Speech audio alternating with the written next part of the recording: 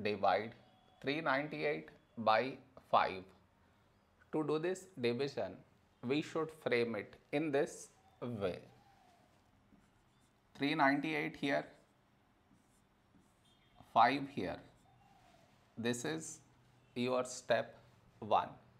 Next, here we have 3, here 5.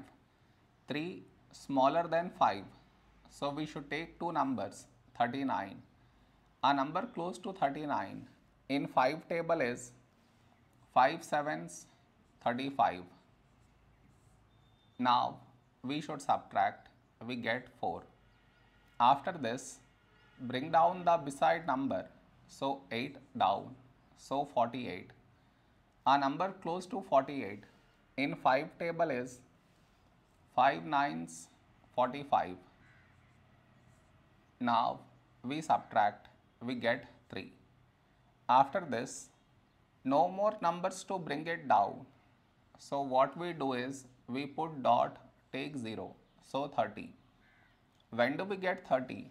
In 5 table, 5 6 30. Now we subtract, we get 0. We got remainder 0.